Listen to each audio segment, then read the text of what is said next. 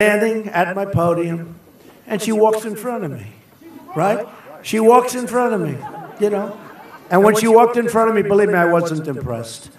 But she walks in front of me, and she takes a question. Then she walked back, and that was the end of that, no problem.